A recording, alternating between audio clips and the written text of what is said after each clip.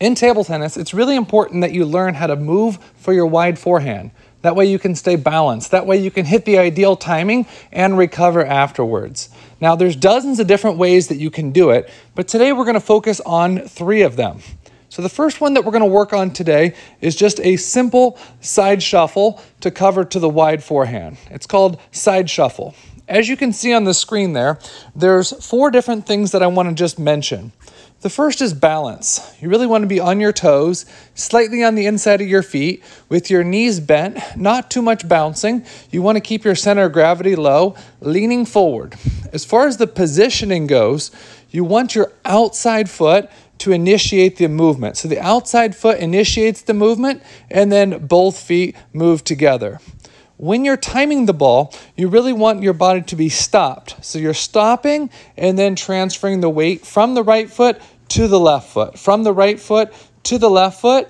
And then, of course, you've got to be balanced and be able to recover for the next ball. This is the first one that you should learn in table tennis. It's just a simple side shuffle, 1 forehand and then 1 from the middle backhand, 1 from the wide forehand and 1 from the middle backhand. The second one that we're going to be doing is a little bit more advanced. It's called the side jump.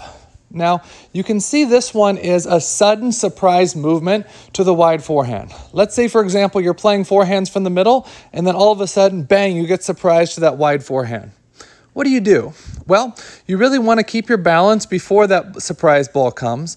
Then when you're surprised, you're going to jump to the wide forehand. You're going to jump with both feet, but instead of your weight transfer going from the right foot to the left foot, when you get surprised, you're going to be going neutral to left, neutral to left, neutral to left, and then you need to be able to recover.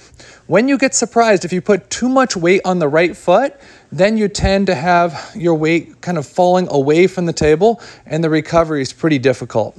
So the key here is instead of jumping and putting your weight to the right, you're going to jump with both feet, swing at the same time, land neutral. So both feet are on the floor and transfer the weight forward to the left.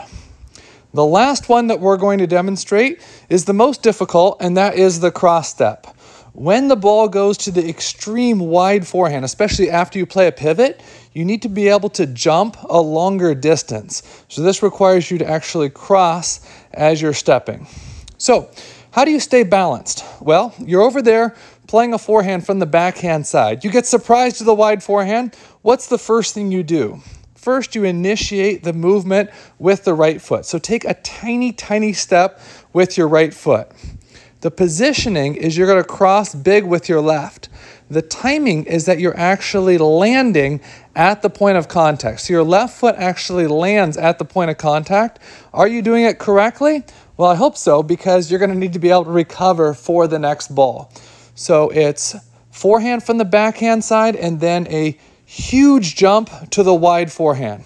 Again, initiating the movement with the right foot, jumping with the left, and then as soon as you hit, you're immediately recovering. These drills are great. You can work on these with the Power Pong Alpha Plus, Power Pong Delta, or Power Pong Omega. If you've got any questions, feel free to reach out to me. Thanks for watching.